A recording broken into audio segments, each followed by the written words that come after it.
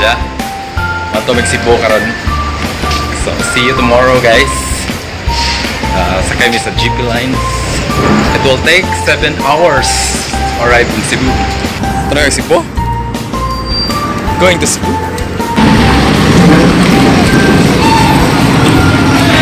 Hugaw. Hugaw.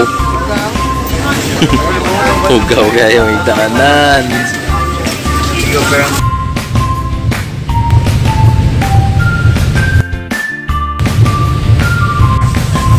It's 4:30 in the morning. And now we're to Cebu.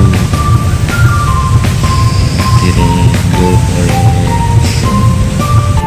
Just drop bomb on the fare to Cebu.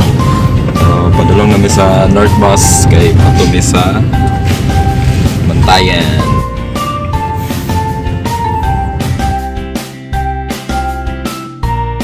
So muna nga bus among sakyan pa Hagnaya. Then ang ilang direct nga bus from here to Hagnaya, Santa Fe is 8 AM pa. So ang tanang pasahero diri nga bus kay Bunaog at Hagnaya Port. 3 hours travel time. Bulo ko sa 3 hours ang travel time. Kung mulaos mo from dire to Santa Fe, mga alas 8 pa sila mo larga.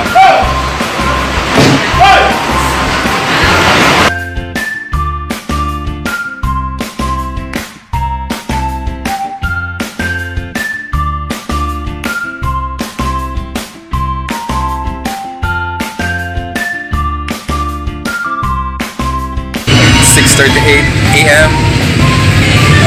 Larga namin pa Bantayan. Pa Hagnaya eh. Pa Hagnaya namin. Ay, Sa? Lamig mo ko no ang Jollibee basta na sa laing lugar. Muna yung ticket. 175 per head. Kami dito sa bus stop.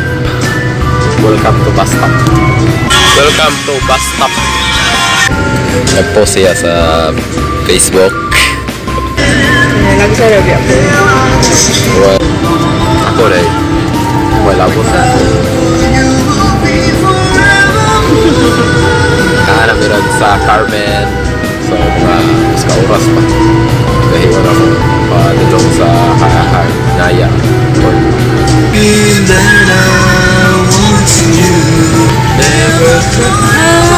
Copyright. So, dami diri karon sa Hagnaya Port. Padulong ni sa Santa Fe. So, boarding na.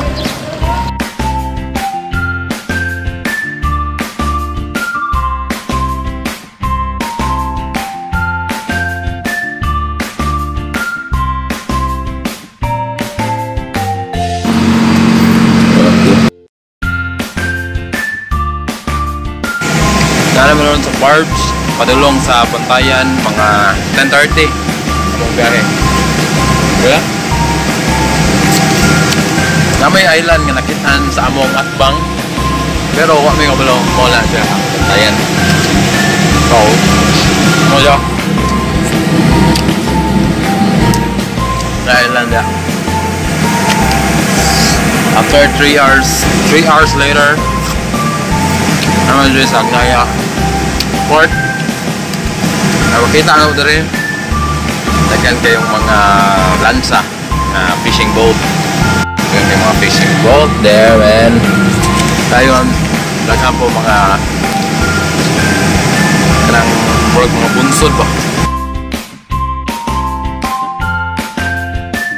Fish farming. Tanong mo isda. Sir? Fish farm. Muna siya ang terminal sa Hagnaya. Naibus nga padulong dikta sa Hagnaya, and also naibus padulong dito sa Bantayan. Mga 280. I think 280 ang pamasahe. Pero may labot sa barge. 80 pa mo sa barge.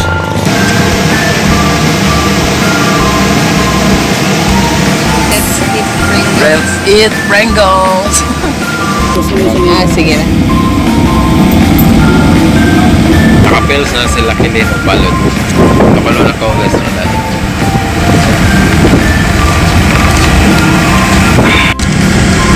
At tumigil ang mundo.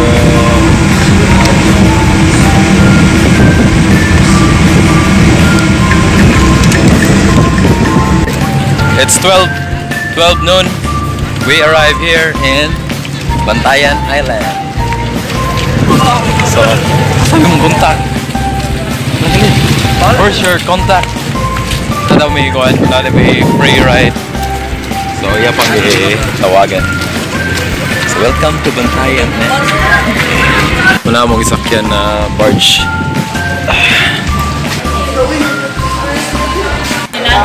Kana siya sir, i-present lang na sa inyong accommodation. So, meron sa Santa Fe Port Terminal. Sakay lang may ikuan, pick up.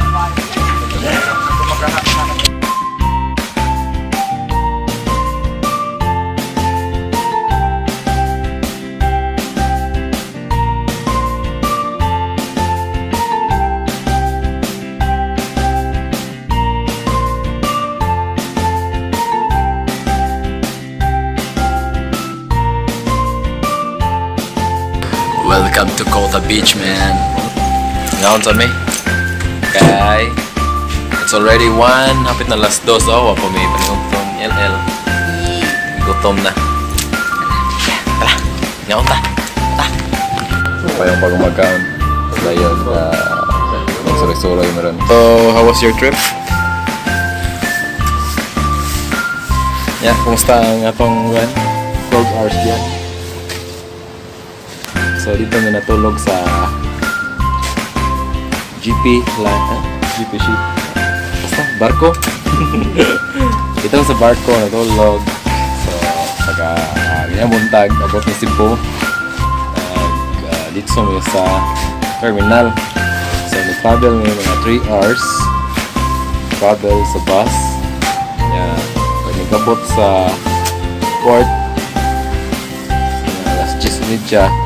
Biyahe ni diri pa sa Santa Fe. So tomorrow, among buhaton is among explore ang Pibok Bantayan Island. So amo tontong Kuta Ruins, Madre Dejos, ang Bantayan. So naaray tulo ka lungsod diri sa Bantayan Island. Mao na siya gibahin ni Santa Fe, Madre Dejos o ni Bantayan. So ugma, amo na explore. Lantaw ra niya mo. Alright, lantaw ra mo. More videos to come then.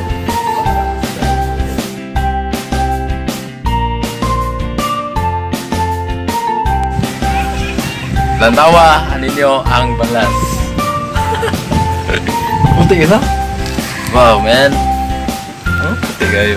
Ni pong gatubang ninyo. Puti kayo. Namulan ako. So, nadire, puro mga kadaganan, mga foreigner. Ano yung mga foreigner ang bumay.